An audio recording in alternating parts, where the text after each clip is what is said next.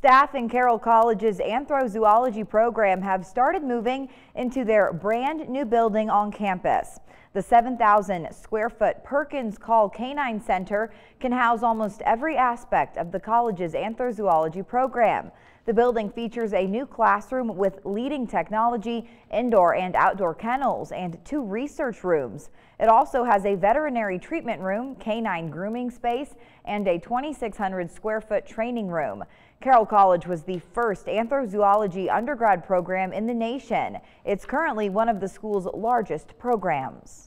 People hear anthrozoology and then they think human-animal bond. They often go to, I love my dog. And of course that is part of it, but that's a really small part of it. And so anthrozoology is much broader than that.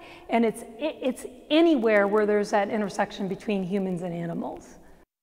The new building was made possible through a $1.25 million donation from Whitney Call and her family. The Equine Center for the Anthrozoology program will still be off campus.